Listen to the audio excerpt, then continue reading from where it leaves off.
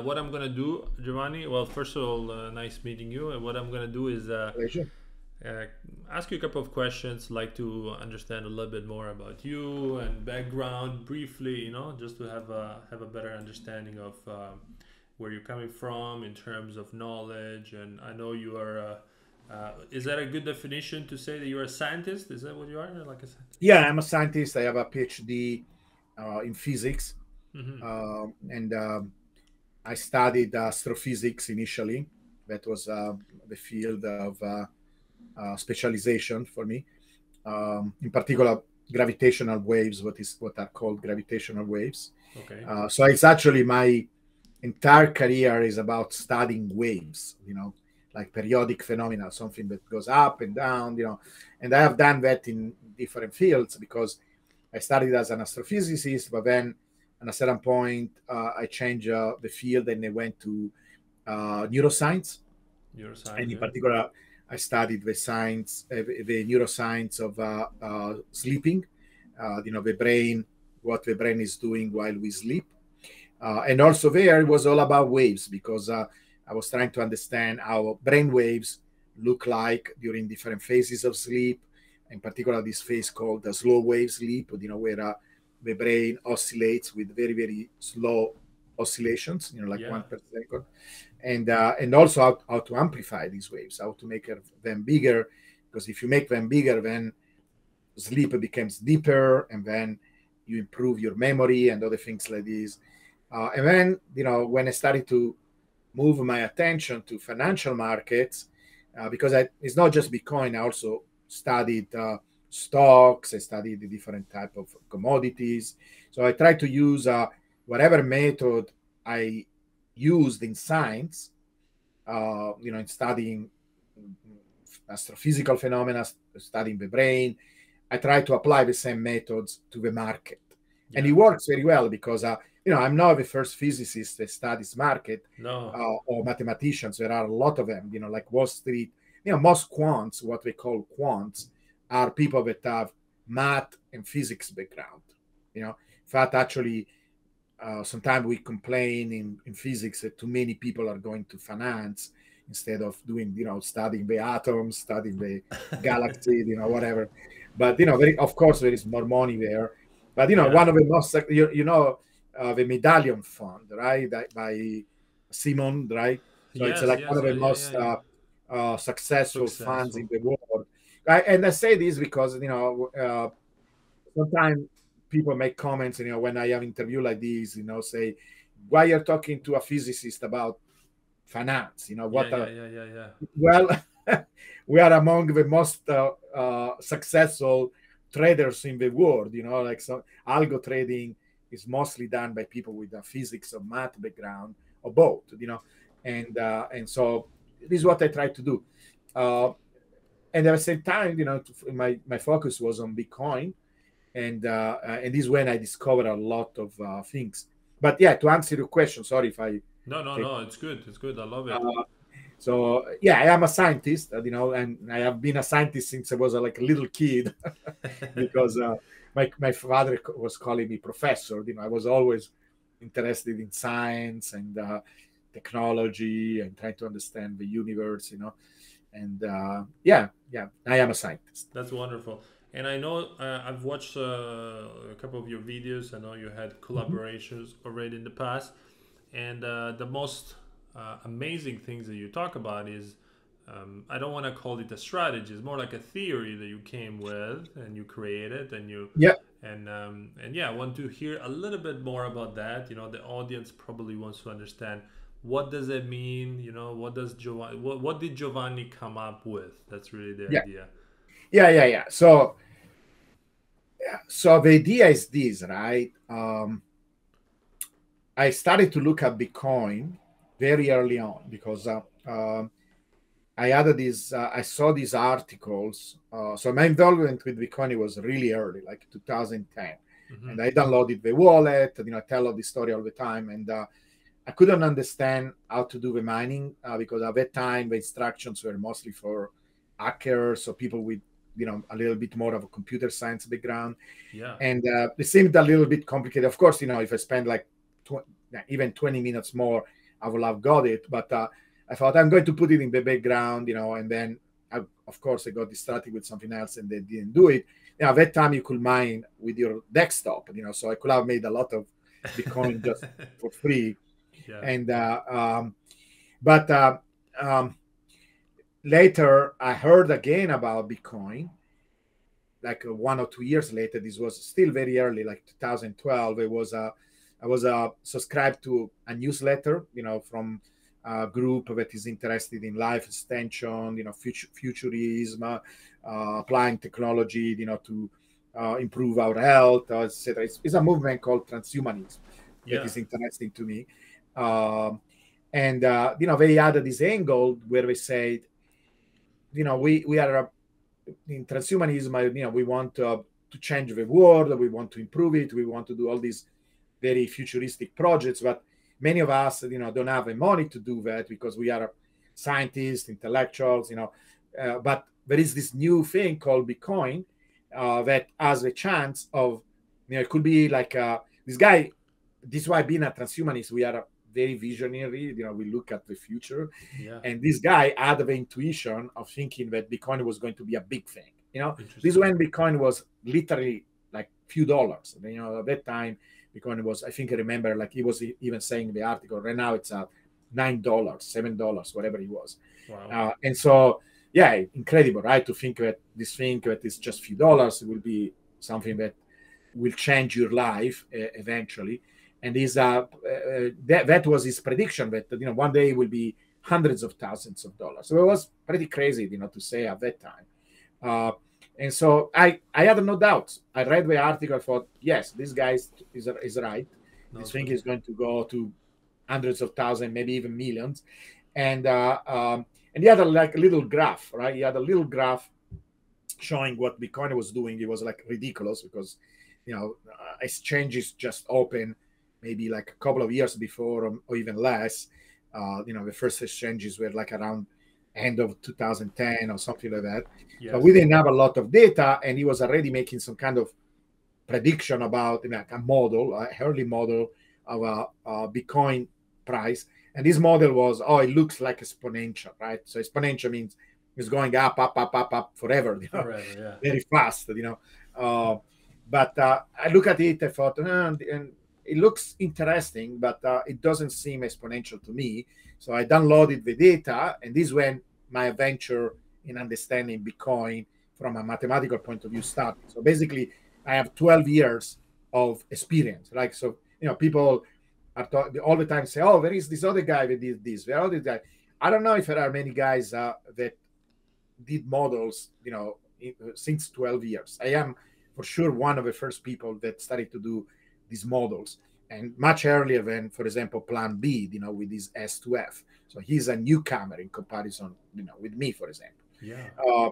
And I don't know if he was aware of my models, but for sure I did this before him. So anyway, when I started to study Bitcoin, I look at graph all day long. This is what I do. I look at graph, both financial, but also in other fields of physics, and I'm training, looking for patterns, right? And almost immediately, I started to see some regularities in the price of Bitcoin that if they look familiar, and these things are called power laws. So power laws is basically when you see one quantity scaling with another quantity. So what is scale? A scale means changes in the system by factor of 10, right? So imagine you have a little animal, right? So maybe this animal is like a little baby, and then the baby becomes bigger, and then it becomes bigger, and then becomes bigger, right? Maybe like a whale, that is born relatively small, and then it becomes a huge, big animal. Yeah. So we are talking about changes, maybe by a factor of 10 of these animals that becomes bigger and bigger and bigger, right? Or other phenomena in nature where, you have maybe a little river that starts like a little thing, like a little brook or something like that. And then it becomes like a huge, big river, like the Amazon River. So it goes through a process of changing, maybe geographically or maybe in time, and it becomes bigger and bigger and bigger. So you don't want to focus on changes that are small, right? Because if you want to study this phenomena over his entire history, you want to focus on changes that are maybe a factor of 10, right? So when he went from 1 to 10 to 100 to 1,000 and so on. So with Bitcoin, we are exactly in the type of situation, because Bitcoin went from being a fraction of a dollar, in fact, going from nothing, right? Because in the beginning, when people were working on Bitcoin, with Satoshi and this little group of crypto people, cryptographers, it was mostly like, okay, you do something, I do something, it's mostly we are donating our time, our energy, This actually is part of a story, because Bitcoin works in this way. It was an incredible idea, and attracted resources, attracted time, attracted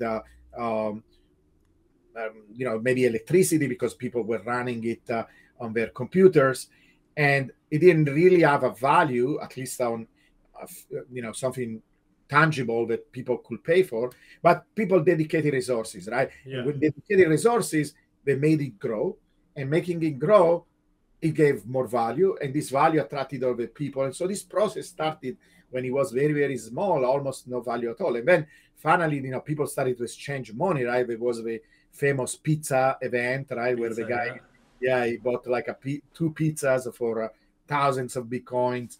And I even analyzed these events, right? Going back and say, okay, are they, because once you have a model, you can go back and say, where these events valued properly, right? Was the value of Bitcoin correctly assessed at that time when he bought this pizza? And it turns out actually it was a bad deal even at that time. He should have got much more pizza, 10,000. But there were other events. I think it was 10,000. Yeah, there were other events where actually, there was like an auction and other things that were done before the market started to open. They were actually almost perfectly valued by my model. My model that eventually I developed, and so it's really interesting.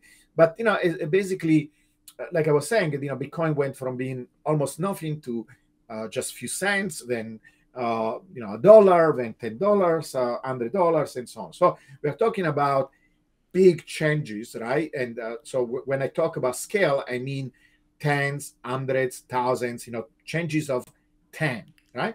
And so when you focus on that, when you focus on how Bitcoin changed over these huge big scales, then you realize, and this was my first insight. So first, not immediately focusing on time itself, but I look at other parameters, because the beauty of Bitcoin, differently from other financial entities like gold, silver, the stock market, we have a lot of information about the system, right? It's this idea of using what is called on-chain information, because we can, using software or maybe companies that are already specialized in extracting all this information, we can get everything. We can know how many addresses there are, how many wallets are open, how many transactions, all this information about the system that were not available for other type of financial entities, right? Because some information is open, like the price, maybe because it's publicly traded on the stock market, but other type of information, like is not available, right? So maybe how many people are trading, etc. There are like secret pools, etc. With Bitcoin, nothing is secret; it's all in the open, right? And that is the beauty of it, because then you can download this information and you can study. So one of my first discovery was the number of addresses that one can use it almost like a proxy for number of people involved in Bitcoin, right? Because yes, I mean, some people will open three wallets, other people will open 10, some people just one, but it's some kind of, it's going to be proportional. This number is going to be proportional to the number of users. So, I wanted to test, is there some kind of a relationship between the users and the price? But it's not, completely original idea, of course, because other people thought about these. Like for example, there is this famous result from Metcalfe. Metcalfe is this scientist who studied network, right? So Bitcoin is a network, right? Because it's about people connecting with each other, there are these machines that are mining Bitcoin that are also connected to the system. So you can think it as a network, what is called a network. And Metcalfe, at that time, he didn't have internet. His reference was a telephone, and in fact, landlines, right? So very old technology in comparison with what we have right now. Yeah. But his question was, okay, we have these technological networks that are also financially valuable because, right, a telephone company having a lot of users has a value, right? And it's intuitive to think that more users you have, more value you have in the company, right? But the question is, okay, does it go linearly, right? So if you double the number of users, do you double the value of a telephone company? You have to do telecom company. This telephone company has 2 times more user. Is it 2 times more valuable? Yeah, that was his question, right? So it's a very interesting question, and you can do a very simple calculation. I'm not going through the details, but his result is going to go up with the square. So if there are 2 companies and one company has 2 times more users, the value of that company is not going to be only 2 times more. It's going to be 4, right? Because 2 times, more users to the square, that is 4, so 4 times, right? So doubling the number of people using your telephone network makes your company 4 times more valuable. If you triple the number, then it makes it 9 times, right? Because 3 to the square is 9. If you make it 4, it's going to be 16, and so on and so on, right? Yeah. So it's going to be is great because that means increasing by a small number the number of users increases the value of your network more and more and more, right? So that was a theoretical result. It's also based on the idea that it's kind of an idealistic situation where all the users are connected to everybody else, right? So it's kind of a limiting case, like the best case scenario. So this is what it was his prediction. But with the telephone company, maybe the company is traded on the market, so you can kind of compare. But it's kind of difficult, it's not as easy like with. I think I got frozen. You did get frozen, yeah. I hear you, but you froze. Okay, now you're back now. Okay.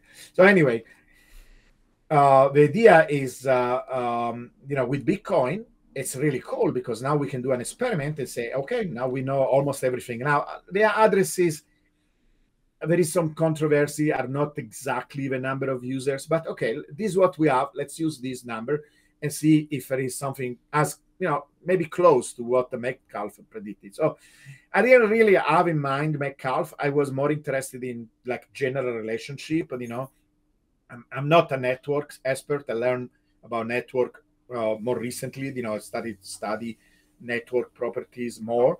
But at that time, I was familiar with power laws, because something that as a physicist, we are very familiar. Usually what we do, like when we study a phenomena, we look at how they look on a graph, right? So I want to study this quantity Y versus this quantity X. I make a graph. Does it look like a straight line? Many phenomena look like a straight line, at least maybe temporarily. And so it's easy because a straight line is easy to model, it is easy to plot, and we can learn something from this what is called a linear relationship. Many other times you see an exponential relationship, right? So if there is an exponential relationship, then the Y related to the X, right? It looks very fast. It's like a curve, right? Like a kind of almost like a hockey stick. It goes up very fast.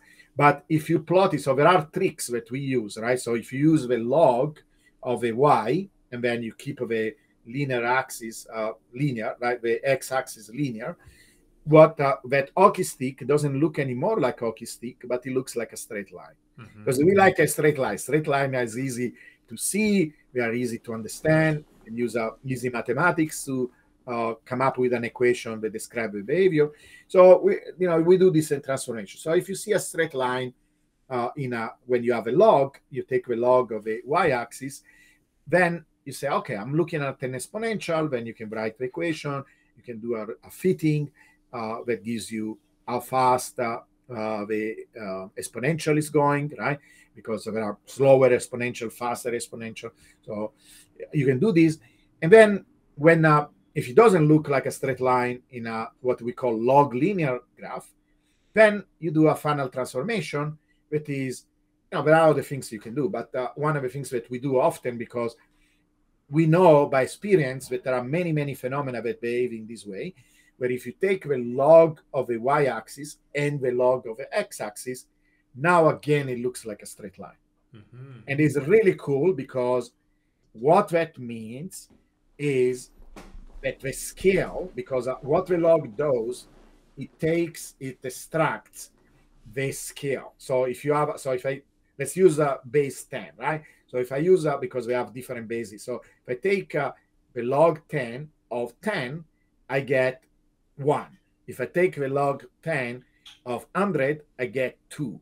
If I take the log of 1,000, I get 3, right? So basically, 10 to the 1 is 10, 10 to the 2 is 100, 10 to the 3 is 1,000, right? It's basically, what is the exponent of this number? This is what the log does. It gives me the exponent. And so it's basically a way of focusing on how the system changes in terms of scales, 10, 100, thousands, and so on, right? And so, and then I did the same thing with time. That is very unusual. Many people are not used, in particular in financial systems, people are not used to think about the scale, the changing scale of time. But this is what I did. I thought it's going to be very interesting to focus on the change in scale of time. So I took the log of 10 of time. And so when you do that, then you see something really interesting happening with Bitcoin. And if you want, I can share maybe my screen. Yeah, please share. Yeah, and I would love to. Like I was telling you, I actually, so if we do a step backwards, so this was my first discovery, right? So actually, this is not my paper.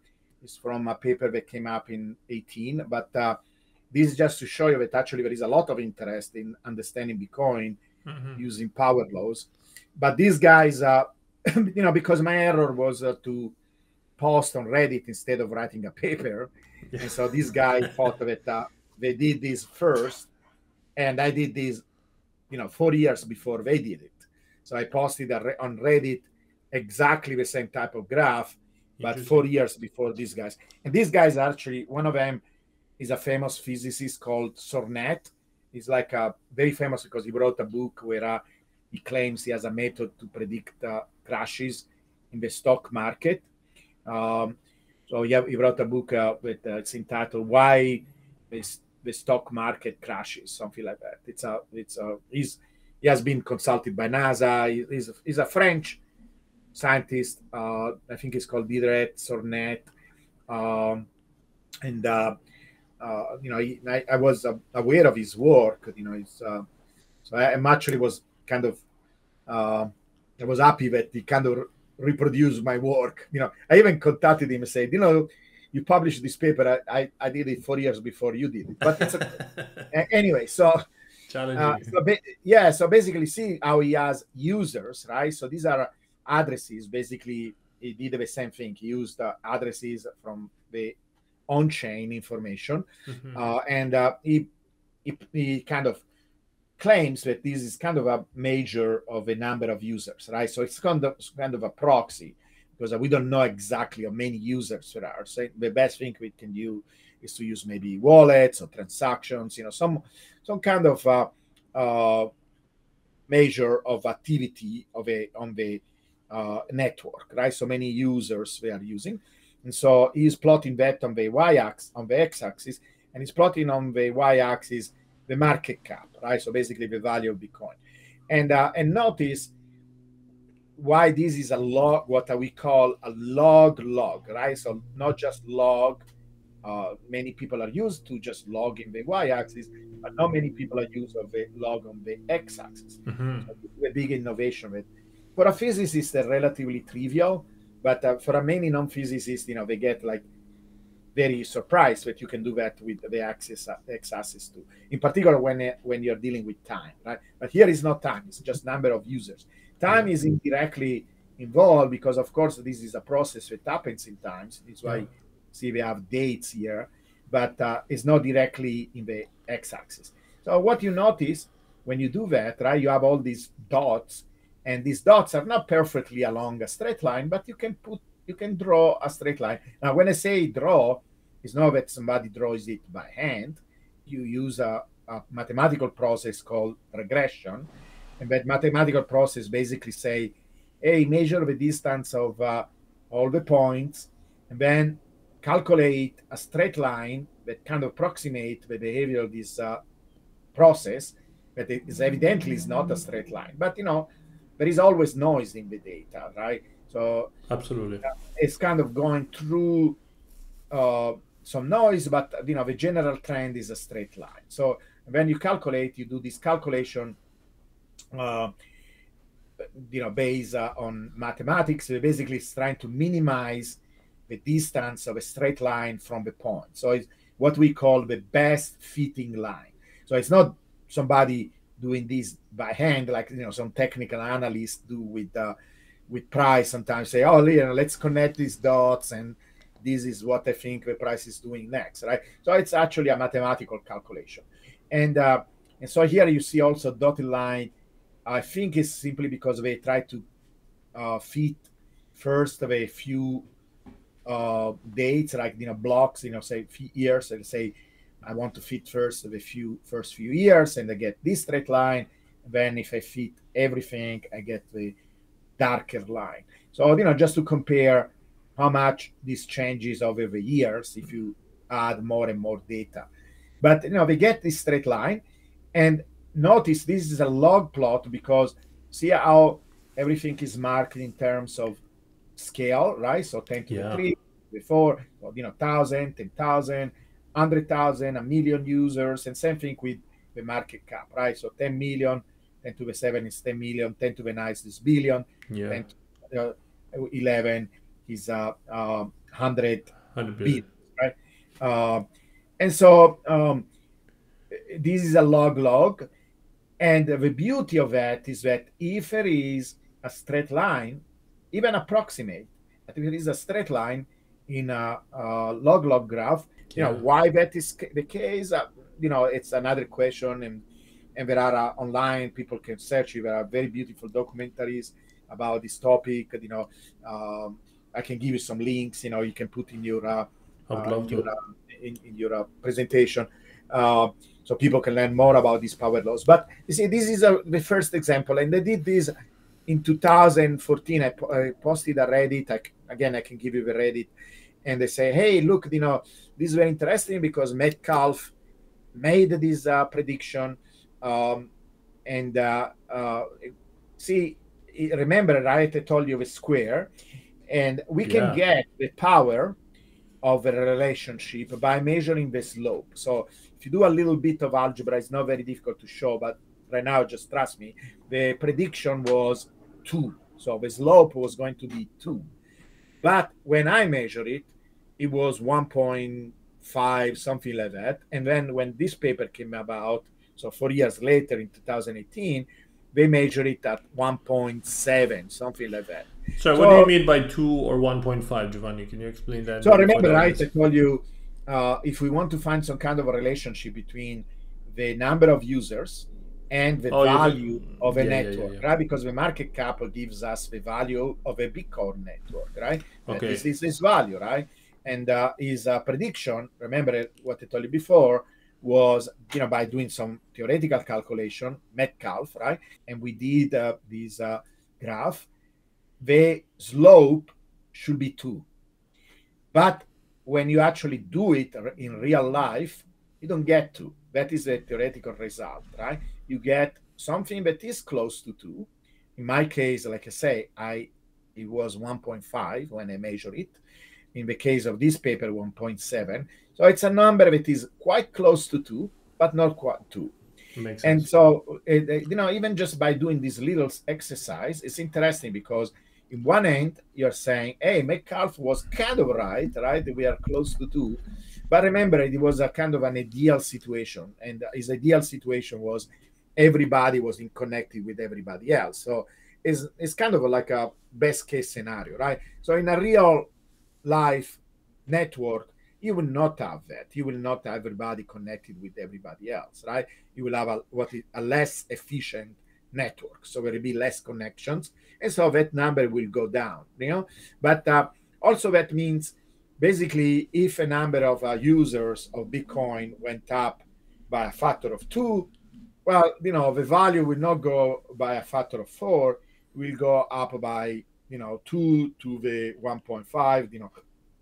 I cannot do it in my head, but not quite 4, maybe like 3 point something, right? Yeah, yeah. But also, it will not be simply 2 times, right? If the number of users double, you will expect, right? If it was a linear relationship, you will expect the value goes up by a factor of 2. No, it goes up a little bit more than that. It goes up maybe 3.5, whatever, 2 to the 1.7 it is, right? So, this was already very interesting, and it's not just like a little, it goes beyond being just a prediction of how the value is going to change with the number of users. Is also telling us that Bitcoin is not just like a normal asset. It doesn't become, it's not just random where the price can go up and down. Maybe, yeah, because the stock market tends to go up in general, during a long period of time because the economy is growing, etc. But still, you cannot really predict by how much. In this case, you can predict. It's very, very, yes, there is some randomness, right? Because it's not perfectly on a straight line, but it's regular over the long period of time. There are other things that drive the price of Bitcoin in a way that is not just determined by full randomness. And this graph on the right shows that, right? Because look at this curve, right? Yeah. A curve that, to me, yes, it has local fluctuations, yes, but overall looks very, very, very, very regular. it Now, follows, yeah, the beauty of these. So first of all, let me go back to this graph, right? So this graph is interesting because this is the graph that usually is presented on CNBC, all these different finance shows, because they show these. I think it's a kind of clickbait for them because say, look at this crazy asset, it goes up and then it goes down. Yeah, maybe it seems like it's going up in general, right? Or maybe we just had a bear market. You see, oh, sure, everybody got excited. It was, $60,000, but now look, it crashed it, and we are only 15,000. So they talk bad about Bitcoin because it looks very irregular, right? It doesn't look like there is anything there that you can trust. Will you put your money on this? Yeah. And so they kind of that may make a lot of fun, because of Bitcoin, because they have their own interest, or they want to create some kind of anger from the viewers, against Bitcoin or whatever is their intention. Yeah. But then, if you take the log of the price, right, you can start to see that there is much more regularity, and almost never they show this type of graph. That is a common type of graph, but they never almost show this graph, because if you look at this graph, you start to say, yeah, sure, there are these periods where it goes up faster and then it comes down. But in general, it looks like there is a trend there. There is, yeah. So the stars here are the the halvings. The halving, yeah. You see that when we have these halvings, usually we have the trend starts to go up and then it comes down, etc. But yeah, it looks much more regular. Now, the beauty of this is and initially I didn't do it because remember, I focused on addresses and transactions, etc. And then one day I thought, what if I take just the log of both the price and also the time, right? Because I wanted to see if it was maybe a power law in the behavior of the price and relatively to time, because that is really the things that we are focused on if we want to make predictions, how things changes in time. Yeah. And when you do that, right, remember, you go from this to this to this.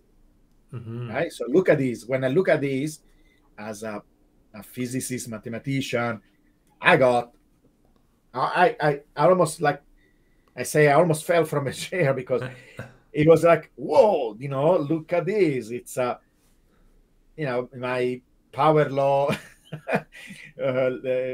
obsession started to go crazy, right? Being a physicist, I'm getting again a lousy power law here. Look at this. It looks straight, right? It looks straight. Doesn't look straight to you, right? It doesn't look curved anymore. Sure. We have these oscillations, right? We have oscillations as associated with the halvings. This first bubble was not really associated because our first halving was here, so we don't know exactly what caused this. Maybe it was something about maybe something happened during this time. Maybe Bitcoin was started to be traded on an exchange, some event that caused like the spike when the price went down. Look what happened. The general trend is straighten up. So we don't see a curve anymore. It looks like something that goes up. They have this joke about numbers goes up, right? They do, and they do in a very regular fashion. That is my message. My message, like you say, I remember your original question was, it's not just like fitting some lines or coming up with some kind of prediction. It's also an entire philosophy about what this means, right? So first of all, it's fascinating that Bitcoin is regulated by something much more than just price oscillating, going up and down, and randomness. It's this recognizing that Bitcoin is more like a natural law than a normal asset. And so you see, first of all, I got a lot of criticism when people say, "Oh, you're taking the log of time. That is so unusual, so strange." Well, it's unusual for people that are not physicists or people that are familiar with the power laws, because we do it all the time. Like, for example, in this example, this is from a scientific paper. These guys were studying how animals grow, and in particular, in this case, is the tooth of an animal, right? So we have two different animals. The two curves here are two different type of animals, very different from each other. Look what happened. They took the log. Again, why the log? Because you see this is size, we're talking about 5, 10, 50. So we are taking the log of a time. So in this case, how many years are passed by. And here the size, the radius of a tooth, how big the tooth is. And you can see it's a nice, beautiful straight line, right? So there is a straight line. Yes, there is some randomness there, but in general, it follows a straight line. And what is nice is that different animals have different slopes. So you actually almost can characterize the type of animal by this slope. It becomes almost like a kind of a fingerprint for that particular animal. Different animals have different rates of change. So it's not something that we are not used to do. It's pretty common to do this thing. It's just that nobody. I think I have been the first person to do this type of graph of plotting the log of price versus the log of time. It's not like this super genius thing, but like a lot of nice, interesting discoveries are relatively simple, right? People say, "Oh, why we didn't think about that before?" Well, because you always need somebody that decided to do first, right? So it starts, and then but also realizing what it means, what are the consequences of this, right? So first of all, I want to point out a few things about this graph, right? But before I do that, let me show you this other thing, right? So I told you here, you see power laws even in time, and it's like a phenomena that you find in nature. But here in these slides, I show, and believe me, actually there are hundreds, literally hundreds of these power laws that we find everywhere in nature. Like one of the first historically power law discovered was by Kepler. It's I made a meme today about Putin, like talking about the history of a war to explain why he invaded Ukraine, and they did a similar joke with me saying, look at talking about Kepler and to explain you why the price is going up of Bitcoin, right? So long history, but it's kind of interesting because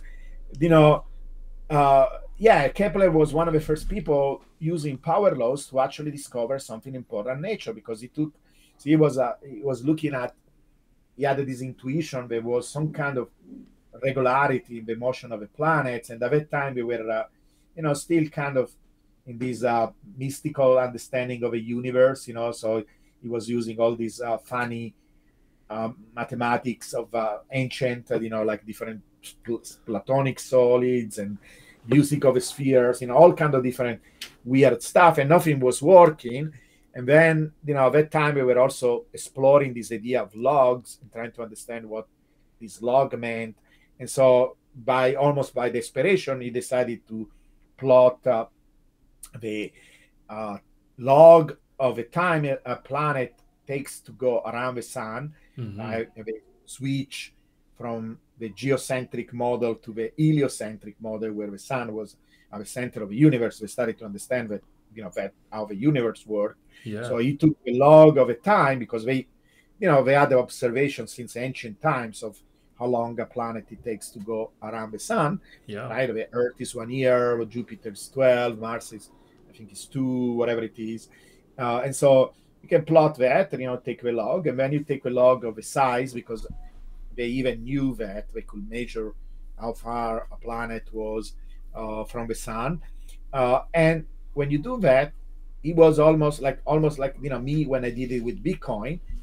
He saw a straight line there, and it's something that you cannot happen by chance, right? It cannot happen by chance. And so he realized, whoa, I finally found that that pattern that I was looking for, that I was right. There is no some random stuff over there.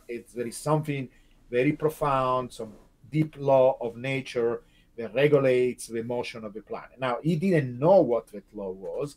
Newton came about, if I remember well, almost 100 years later. So it took a long time for somebody else coming, but Newton took the result from this observation, and it was not a trivial result. This is why we call it the Kepler's law, right? This is called the Kepler's law, because then, by measuring the slope, you also could come up with this relationship. What is the relationship between these two things? And then Newton came about and took that relationship, and he wrote 500 pages book explaining how, using this idea of gravity, the force of gravity, you could derive this law. Right? He gave a mechanism, he gave an explanation of why the solar system behaves in this way. And it was like the beginning of modern science, right? It was an incredible revolution. It's why we have cars right now and computers, etc., because everything started from there, by using math and science to understand the universe, right? And this is how it came up, from a power law. This is why a power law is such a big deal. Our modern world started really from this thing, by realizing that the universe is not random. There are very precise laws in the universe, and by studying them and understanding them, we can improve our knowledge, our understanding of the universe, technology, etc. Right? So everybody should be really, very grateful to this power law. This, we can joke about them, at the same time they are so important. And so when I discovered the power law, because look at this, it's also a straight line in a log plot. Yes, there are oscillations, because differently from the planet, where it's almost perfect, we are still talking about something that is relatively random locally, right? So locally, I cannot predict what Bitcoin is going to do tomorrow, the day after tomorrow. But over the long time, yes, the progression is like a power law, right? And it's not due by chance. It's clear. There is some kind of scaling property. This is another way of describing this, that the fact that the change in price, when you focus on scale, so again, scale means 10, 100,000, 10,000, is proportional to a scale in time. So if there is a change in time of 10, and it took, let's say, 10 days to do that change, going from $0.1 to $1, now to go from $1 to $10, it will take 100 days, right? So that's the idea. because I'm scaling up by a factor of 10 to in time. So if it took, you know, 100 days to go from $1 to $10, now it will take 1,000 days. They are, basically 3 years to go and do that with time. So that is the idea that is proportionally scaling, because basically the straight line means there is a very nice linear relationship, not between the price directly, but between the scale. So the change in scale of the price is proportional to the change in scale in time. You understand what I'm trying to Yeah, explain? absolutely. I actually Yeah. have a question for you, Giovanni. Now, does this, what is the correlation between the halving and what you're currently describing right now? Is there Yeah. any? So the way to think about these, and I'm not 100% sure yet, right? Because it's so there are two possibilities. So the easiest possibility is this, that there is a general trend that is due to the power law. And the general trend is very nice because if you go back to this chart, Mm-hmm. notice other regularities about this pattern, right? Uh, the pattern is that, yes, there is a general trend, and basically that is the orange line here, right? So it's the line that goes through the middle. Yes. And then the price seems to oscillate, right? It seems to go up and down across this orange line, right? If you take deviations, because what these bands, these color bands means are deviations, right? So 10%, 20%, 40% above the trend, 20%, 40% below the trend. This deviation seems to catch some of the general movement of Bitcoin. So, for example, notice how the green band, Yeah. that is about 40% below the trend, is almost perfectly catching all the range of motion during the bear markets, right? So when we are not in these bubbles, the price, people say, oh, this is the bear market, but no, it's not really bear, because the price is still going up and it's going up in a very, very regular fashion. So Yes. notice how it kind of stays within that green band, right? So it's a very nice model because it can actually replicate what the price of Bitcoin is doing. There are oscillations, but still contained within that band. So it's very, very interesting that it's doing this, because this is allow you to tell when Bitcoin is has reached a bottom, and then how it will progress during this bear market. Then once every 4 years, there are these halving events, right? Where basically what happens, and I'm sure everybody knows among your viewers, but just to remind, is basically when by code, because Satoshi Nakamoto, the inventor of Bitcoin, programmed it in this way, where he wanted to do a system that is anti-inflationary, right?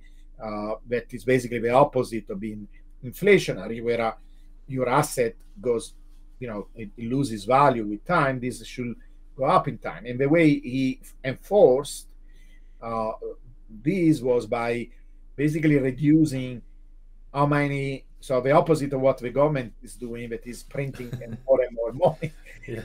We are printing less and less Bitcoin, because every time there is an halving, we are reducing the number of Bitcoin that are produced by a factor of 2.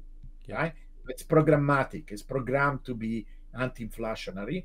And so what happened, because there is less influx by mining of Bitcoin, something, the system responds, not immediately, takes sometimes few weeks or maybe even months, but then eventually, because the miners now, they need to sell these coins at a higher price, because otherwise they cannot pay their bills, their electricity, etc. So they are forced to sell it at a higher price. Everybody else follows that, so the price gets like kind of, there is a shock, there is a shock in the system. This is another way. Once you start to think about these, not just like a normal asset, but like almost like a physical system, then you can actually use all this language that we use in physics. We will say there is a perturbation in the system, like there are many systems in physics, like, you have like a spring, for example, right? You perturb it by kicking it or doing something to the spring starts to oscillate, right? As a response of this perturbation that you did to the system. And so a similar way, the system responds, it has like some kind of a shock, the price goes up like crazy, and then it reaches a point where it's not sustainable, right?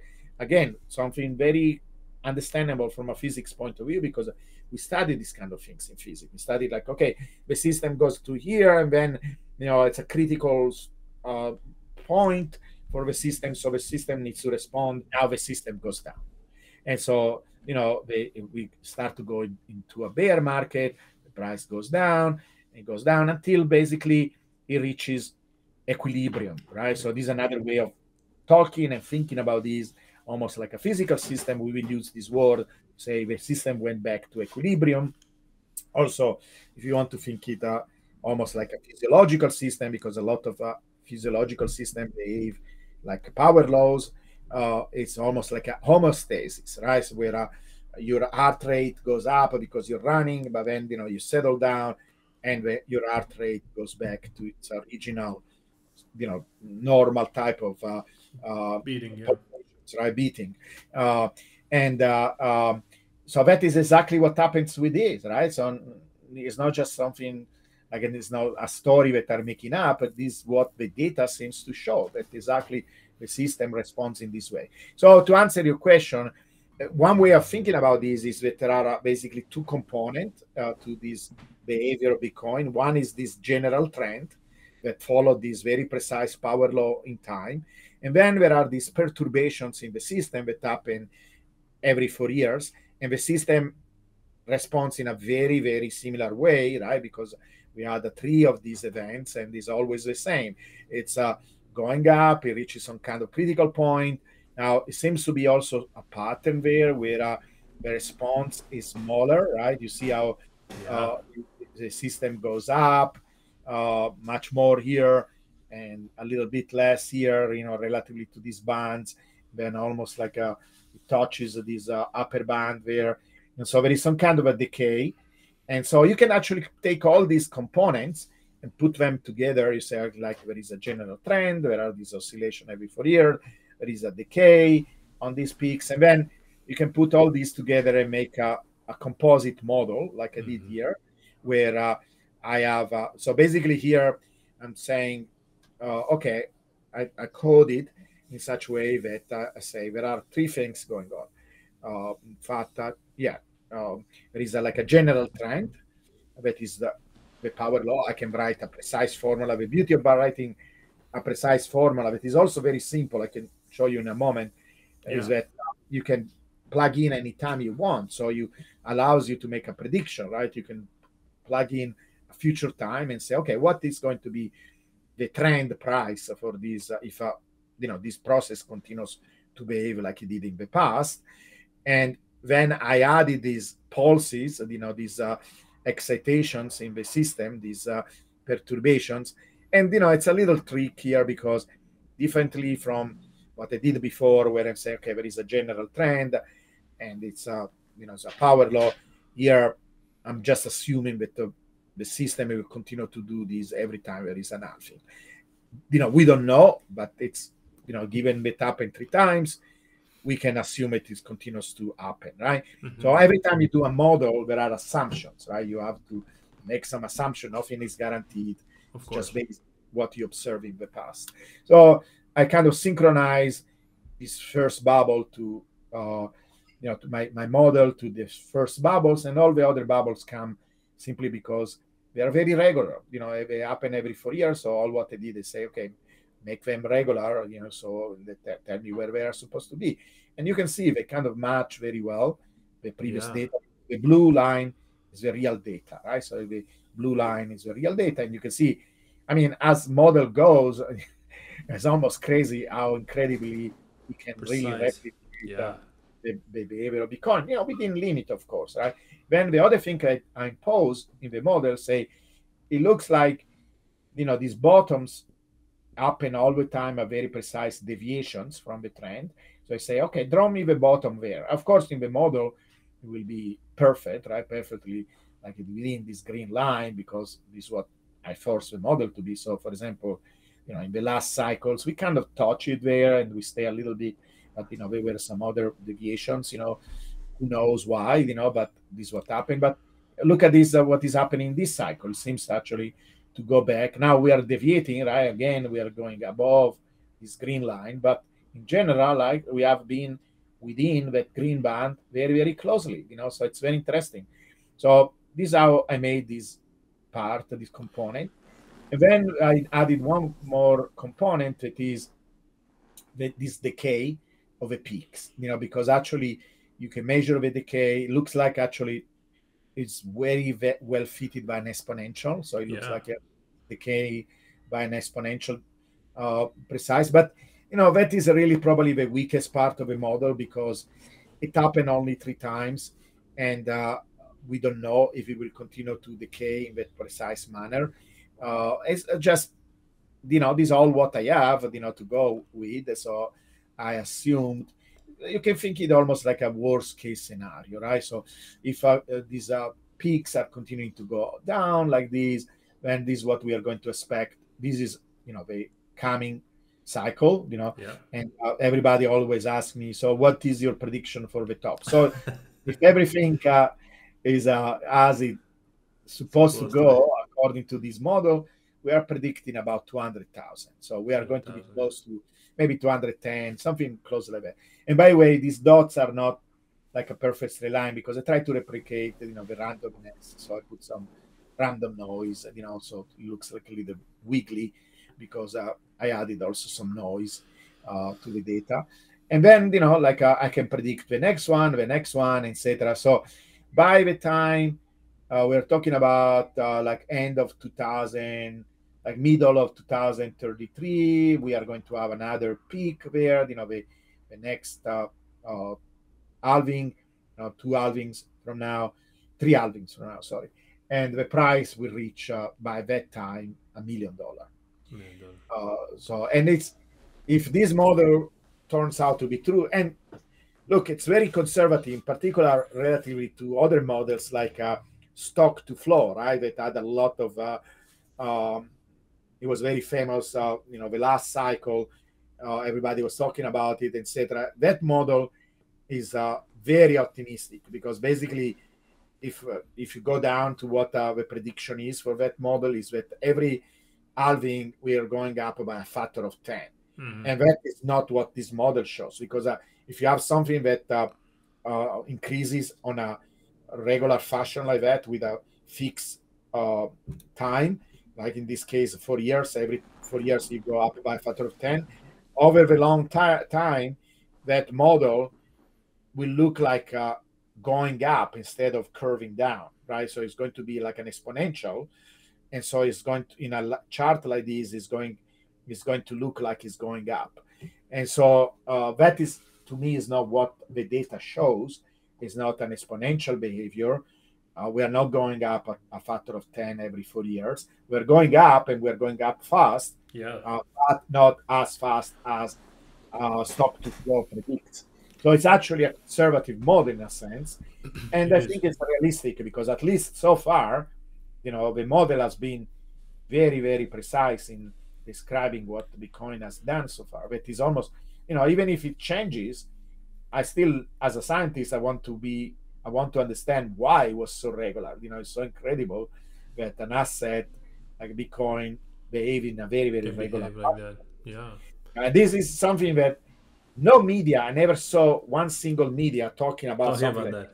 Of course. Yeah, look, it's no crazy random. It seems to behave in a very precise fashion, and it's so fascinating, what is going on. Like almost no media that is covering Bitcoin ever described this, but I think it's so remarkable, And I would like to have a discussion with other scientists. I mean, I know at least, I think his name is Fred Krueger.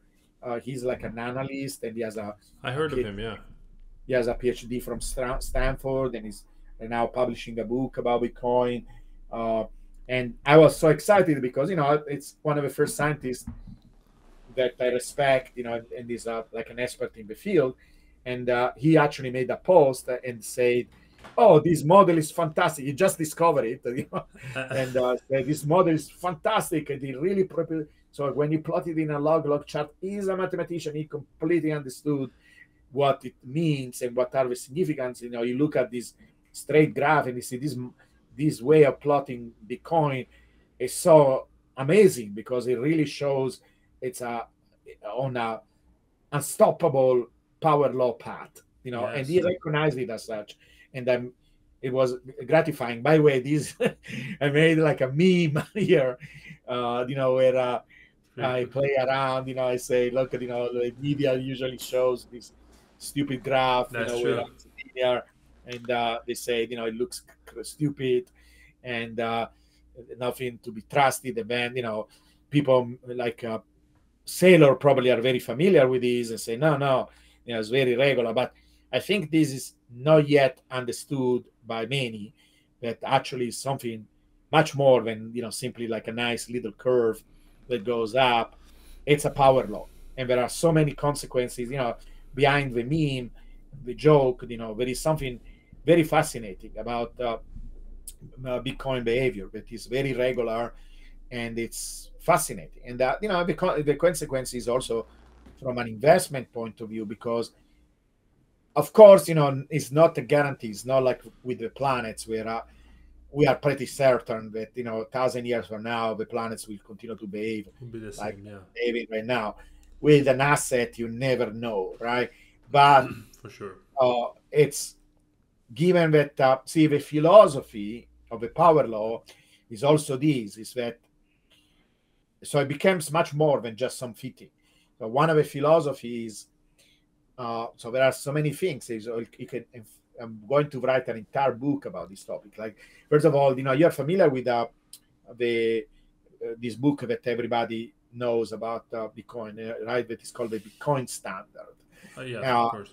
and one of the concepts that they discuss there is this thing of preference time, right? There is this example of the children that are offered a cookie, and then the psychologist, the experimenter says, well, if you wait, I'm going to go Give out of you the two room. If cookies. you wait, you will get two cookies, right? Yeah, yeah. And different children respond in different ways, where some children are very impulsive, they cannot resist. It's very cute when you see the video, right? Yeah. They go and grab a cookie and they eat it.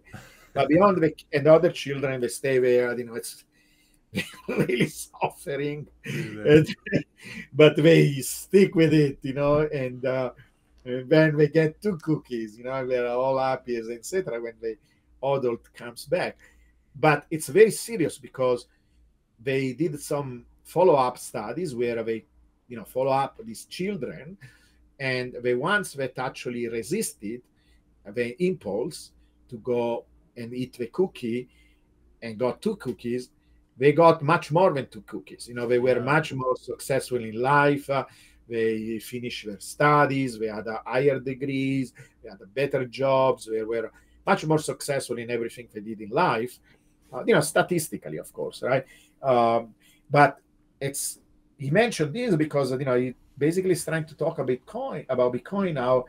You need to be patient. If you bought Bitcoin when it was a few dollars and you waited and you didn't sell it, because many people did that, right? They Yeah. sold the Bitcoin with $100. We thought, whoa, I bought it at 9, I got a 10 pair, fantastic. Well, if they waited and it was a 10,000, 100,000, a million, Yeah. right now the rewards will be incredibly more, right? So Absolutely. the same thing is the same message here. We say, hey, yes, it's not going exponential, it's not going crazy. Let's not make it, let's not hype it up. And most of the gains, these very, very fast gains, we are in the beginning of Bitcoin history, so we are beyond that. But still, we're talking about, at least a 20 pair, right, in 10 years. That is unheard of, right? Which are investments that you buy for something 45,000, and it's going to be $1 million in 10 years from now. It's amazing. Uh, Absolutely. so it's very relevant that concept of preference time for Bitcoin, and this graph, it's an embodiment of that principle, because it's telling you that we are operating on log time. So it takes longer and longer to go up by a factor of 10. Yeah. But if you stick with it, the rewards will be immense. And and this is exactly what the log graph does. It's confusing for some people, and this is why you see this bunch up here of the dates when you plot it like a log, because what this means uh, is simply that it takes longer and longer time for factors of 10 to happen in Bitcoin in terms of price. So this is why it takes factor of 10 in time to actually do the change in price.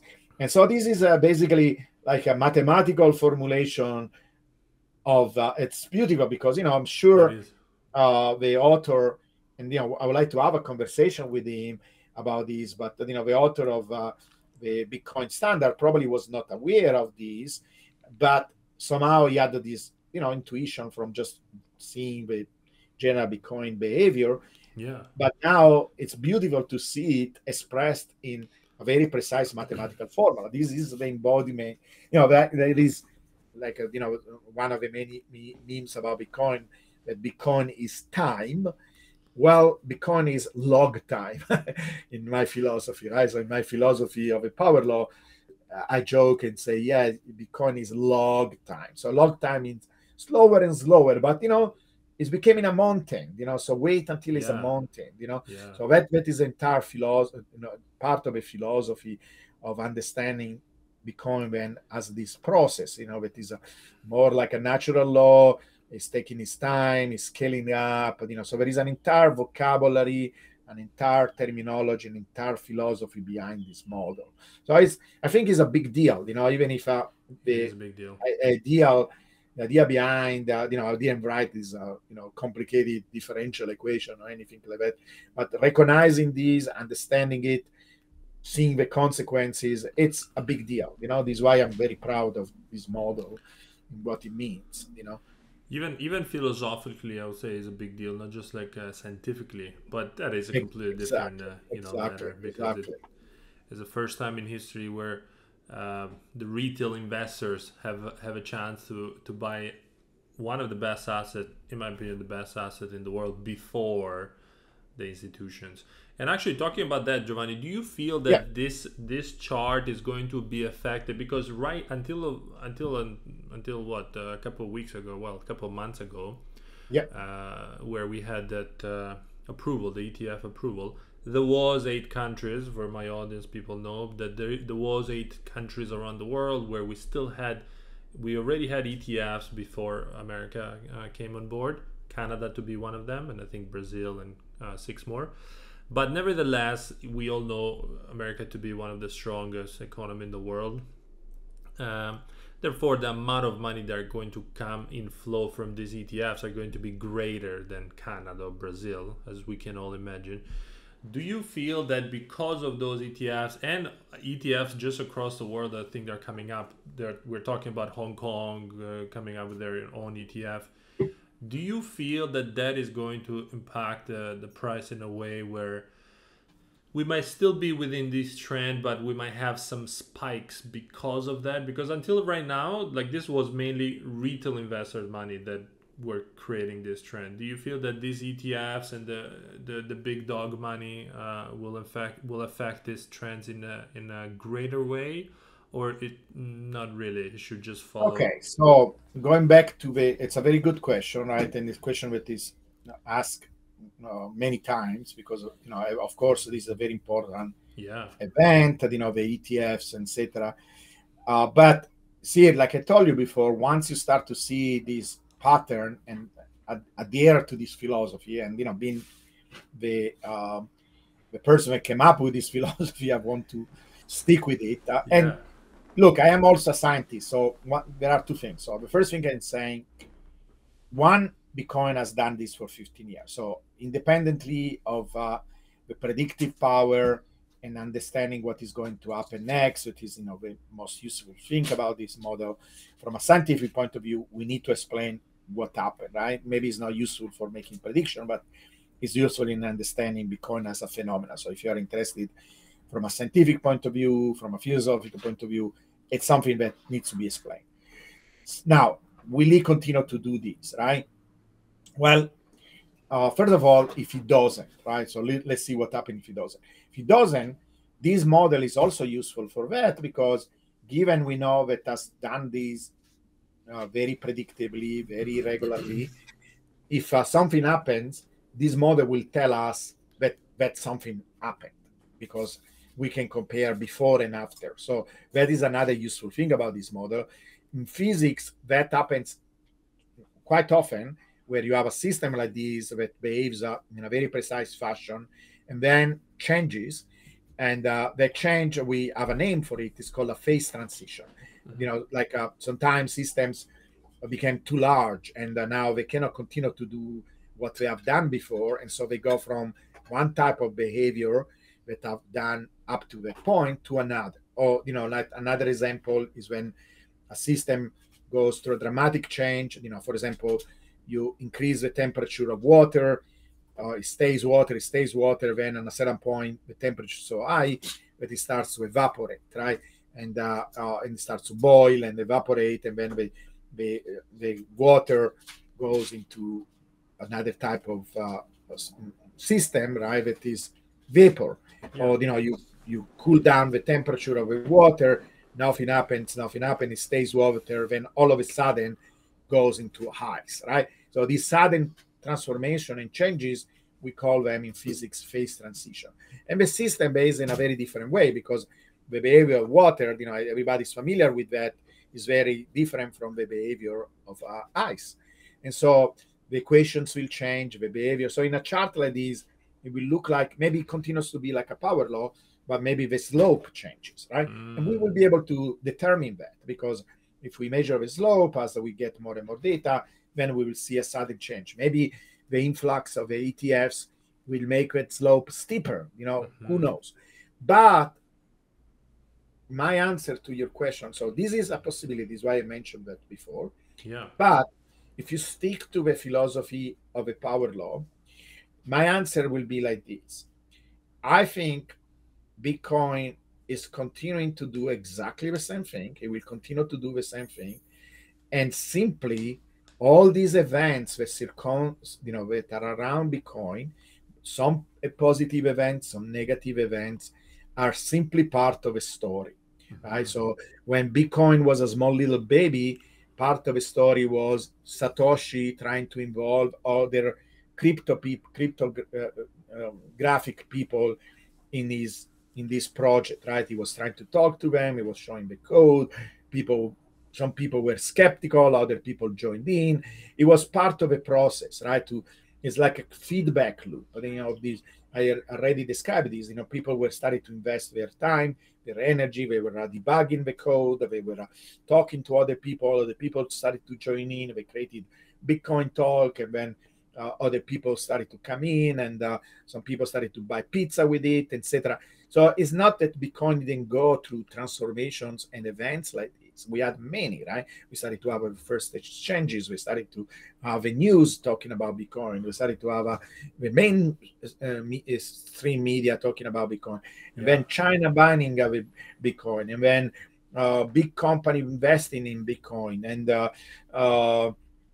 some merchant using Bitcoin for their transaction. So it's not that we didn't have events like these before. It's just that at every process, at every step of this evolution of Bitcoin, there were proportional events, right? Things that right now to us seem trivial and nothing in comparison with the ETF, they were big deal for Bitcoin when it was at that scale. So they were, it's almost like in a video game where you're fighting little, monsters when you are at level 5, and then you go to a level 100, and now there is a big monster that you're fighting. But really, it's set up in a way that is proportional to, because otherwise it will not be fun, right? It will the challenge that you're facing is proportional to the thing that you have to your level. So as you grow in terms of level, you also grow in terms of your challenges. And so I think it is what happens because it's a feedback loop, right? So, but how this is possible? In the video game, there is a programmer that, does it in such a way that the challenge is proportional to the level of the player, because it's programmed in that way. How is this is programmed? It's programmed in the sense that, ETF will not come in if Bitcoin was not ready for it, in a sense, right? They came in because Bitcoin is at this stage of its evolution where it's becoming big, and many retailers and companies invested in Bitcoin, and there is an infrastructure, there is a network, etc. So it's the right time for the ETF to come in. And so what that will do will simply push Bitcoin to the next level, but exactly like it did before, because it's not that it's this crazy event that is a phase transition. It's not something that happens all of a sudden. It's the right thing for Bitcoin where it is right now. Then once it goes to the next level, let's say we start to have the same market cap of gold, there will be other events like nations, maybe like even like United States, maybe taking Bitcoin as the monetary standard, and that at that time it will look like this amazing, credible event, and it will be, but it will be what Bitcoin deserves. Was supposed like to. we say, everybody deserves get a Bitcoin price as they deserve, right? So the same thing with Bitcoin itself. It gets the event, it gets the world happening that is proportional to what Bitcoin can deal, and also attracts, because being that big and important, then there are resources coming in. Do you understand what I'm trying to say? Absolutely. I agree 100%, Giovanni.